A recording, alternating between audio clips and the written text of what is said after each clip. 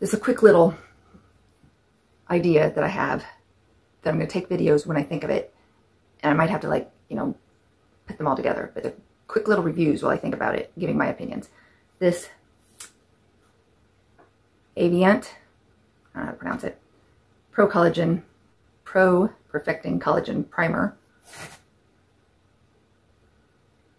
I like what it does, I guess, on my skin good enough, but it does not need to be in this kind of tube. It is so liquidy that my normal putting it into my hand and then turning this up to use my hand, I don't want to just lay this somewhere because it would spill all out. So you got to put the lid back on. And this is so runny every time it has slooped out of my hands and down onto either my leg or my desk or my makeup table, whatever, because it's so runny. And you don't want to not put the lid on because I'm sure it would just run out of the tube too. And it's almost like the top part is kind of rough. So putting this on doesn't always go smoothly. And see how you kind of had to grab it to put it on? Well, if the stuff is already in your hand and then you're grabbing this to put it on, it's just super awkward. Bad packaging. If this was a pump dispenser and then you just sat it down and you used it, it would be totally fine. But this tube is a stupid, stupid idea. That's my opinion on this Avient Pro Perfecting Collagen Primer. My next random small review is going to be on this Pharmacy Honey Grail Ultra Hydrating Face Oil. I like how this smells actually a lot, and I do like how it feels. However, I've started noticing that every night that I use it, at some point before I fall asleep, I'm grabbing a tissue and my eyes are starting to burn and sting. I think I'm going to try it the next time using a lot less of this product, but I think it migrates up into my eyes and starts stinging them. So while I like the product, I'm going to say be careful not to use too much or let it get close to your eyes. I mean, you know, that should be a given with all products, but I don't notice that with other products on the norm. There's been, you know, a few, but all right. Just, again, trying to say what I'm feeling while I'm thinking about it. Review on this Grace and Stella Say Hi to Hydration Hyaluronic Acid. I like the way that it feels. It has such a powerful pump. When you squirt it out into your hand, it almost bounces out of your hand. So that part's a little bit awkward. But it feels nice. And for me, I think it makes a nice base that I've been putting the Earth Harbor Marina brightening ampule, like a drop or two into it before I put it on, because this stuff, at first I just hated it because it makes everything that you put on before it or after it pill up. It's got such a weird, like, oily consistency. Nothing else is going to layer with it. If you use how much you would use if you were just putting it on your plain skin, but if you put 1 or 2 drops into a different serum or lotion, I don't feel like I have that problem as much with it. So this is definitely nothing that I'm going to re-get after it's gone, but I'm gonna, you know, continue to 1 little drop at a time use it. Do you remember the August Bader, the Rich Cream that we got in the Allure? That's like a $250 product or something, that I said that I was just going to use it like on 1 little wrinkle to see if it actually helped the improvement of plumping or anything. Because for $250 I could really just get Botox. And well, anyway, so I've just been using it here on this wrinkle. I see 0 improvement. I will give it credit because this little bitty thing, it's been like 2 months that I've been using it, and it still has some in there. You just needed a teeny little bit, and then, you know, I was just putting it here because, again, I figured it would be like 5 uses if I put it on my whole face, and what was that going to tell me? Anyway, again, I don't know, thought I'd get right up in there so you can see Still definitely there. So anyway, it'd been well over a year since I've gotten Botox. Just with the move, I hadn't found anybody new to do it, but I scheduled an appointment for that. So, my little wrinkle, we'll check back in a few weeks after the Botox. I'll see if it costs less than the rich cream does and see if it works better. All right. I just watched that video back and I felt like that lighting, you couldn't even really see it very good at all anyway, so I've tried to come out into some different lighting. We're going to try to find where you can actually see it best.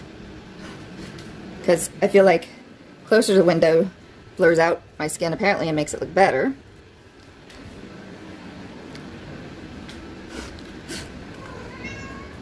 Is it darker lighting that you notice it in?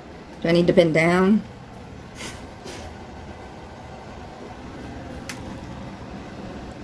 Kind of there.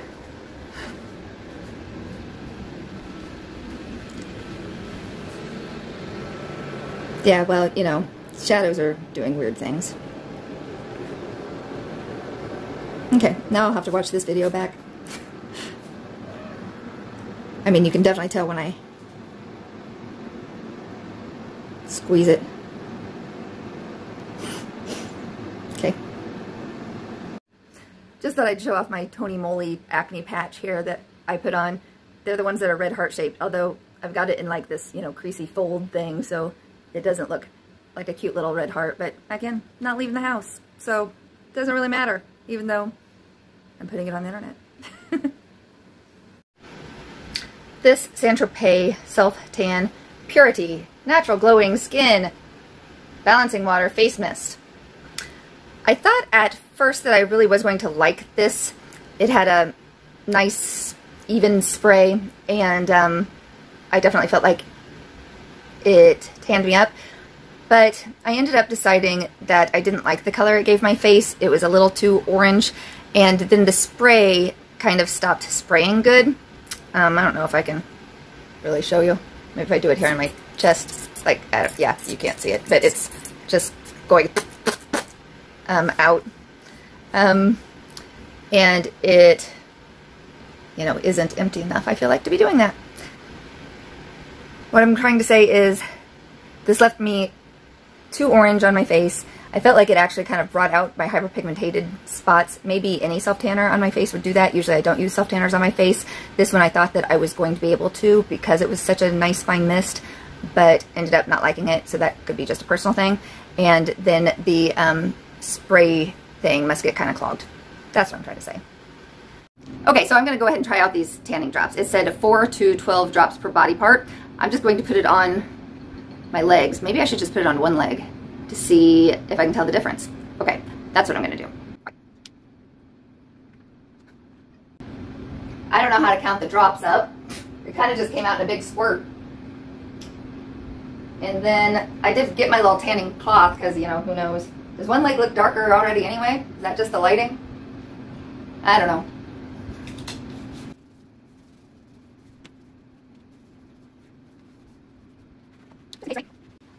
Alright, now I'm going to go wash my hands because I definitely don't want them orange. And then this product by Ulta Beauty, it's called Bright Eye. I think it's probably supposed to be a lot like the Tula one, but it's just like a stick that goes underneath your eyes. I have never noticed that it made my eyes look any brighter. But what it does do is if you get it too close to your eyes, there's actually like a stinging effect, like it's almost menthol feeling.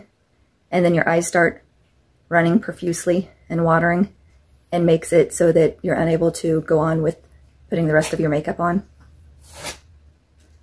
And yet, I haven't thrown it away yet because I'm really cheap and I hate to waste a product.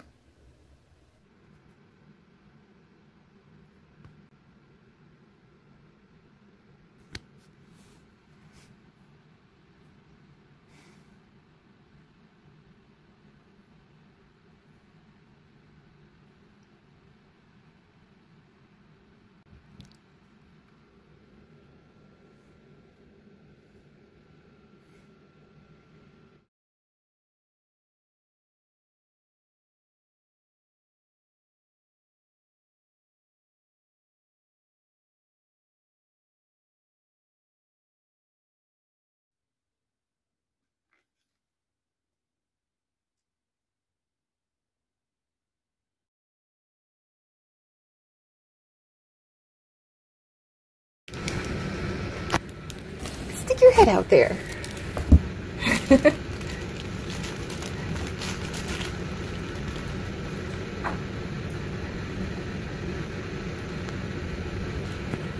Boop. Boop.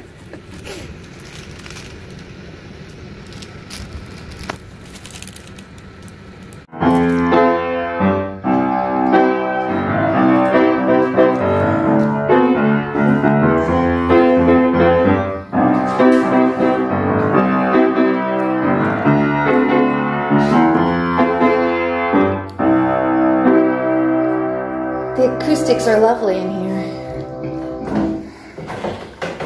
Since I showed you the self-tanner that I didn't really think did much, I thought I would show you the ones that I actually do use and like.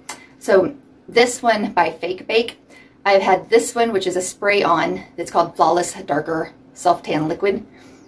I like this, and a different one from this same brand I had before this that wasn't the spray-on, but I liked it equally as well. This, let's see, you can spray it like right on your leg, or you can spray it in your cloth, and then like you almost get immediate results. And it comes with a little mitt, so you're able to, you know, see, you know, rub it in good so that it doesn't get all streaky and weird. Then, if you like one more that's way more gradual, that you also don't really have to worry about it getting streaky because it doesn't go on like super heavy or whatever, you know, you're not going to really notice until you kind of layer it a few times. And it's a foam. I use my mitt from the Fake Bake thing, but, you know, I didn't know exactly how to go about. I think it worked out better showing you in the other room, but okay. And then for a third option that I really like is this. It is not really a self-tanner. It is more like a makeup for your body. So you do have to be careful that you don't put on like clothes immediately after. Like it's got to kind of sit on your legs. And really I pretty much only use it on my legs when I'm going to be, you know, out in a skirt or something like that. But I'm going to show it to you on my arm, I guess. Well, okay. Comes out like this.